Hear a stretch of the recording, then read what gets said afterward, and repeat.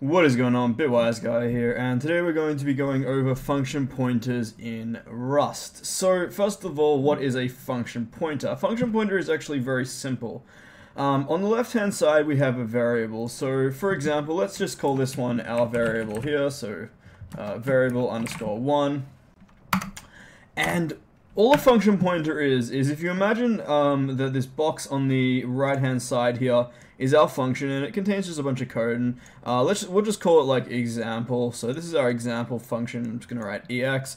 So this is our example function, and it has lots of code in it. Now normally we would call example just simply by saying ex, and we would use parentheses to denote that it's a function. And in our case Rust, it would be like a semicolon, which looks like a smiley face, but that would basically be how we call our function. But let's just say, for example, that we actually wanted to pass our function around. So we wanted to use our function inside of another function. So essentially what a function pointer is, it's a variable that is pointing to our function over here, to the address in memory where our function lives.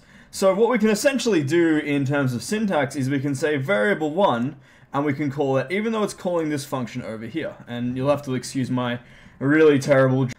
But let's jump into some code right now, and we'll go ahead and we'll have a look at how this actually works in terms of Rust syntax. So let's go ahead and we'll open up, in my case, VS Code, and let's get straight into it. So first thing we're going to do is we're going to create a new function, and as always, we're just going to create a hello world function. It's going to take no parameters, and it's going to have no return type. Now, what our function is going to basically do is, it's going to be a really simple function. It's just going to say println, and we're just going to say hello world, as we normally do when we're just experimenting with something that we need to print out of the console.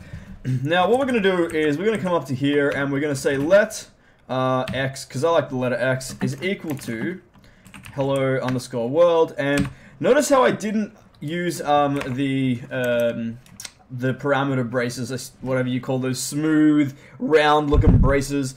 But essentially, the difference between a function pointer in Rust and actually calling a function is the fact that I don't pass it any parameters, and I also don't tell it there are going to be any parameters. So, as you can see here, when I put this here, my IntelliSense says I would be calling the function, which would be expecting a return type, and here I'm simply assigning the function to the variable.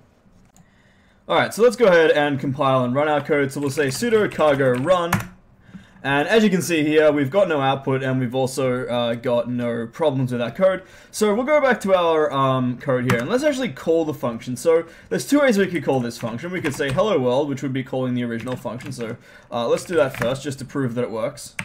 So we'll say sudo cargo run, and as you can see, we get hello world output in the console, just there.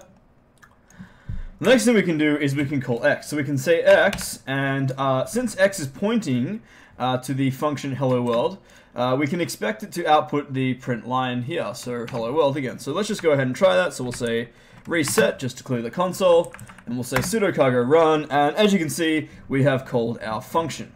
Thanks for watching, guys. I hope you enjoyed this tutorial. I know it was another really short one. In the next one, we're going to be going over something that seems quite obvious, but I think it's worth going over anyway, which is comments in Rust. So stick around for that, and then after that, we're going to be doing if, loops, vectors, ownership, and so on and so forth. So rate, comment, subscribe, and I will see you in the next one. Cheers.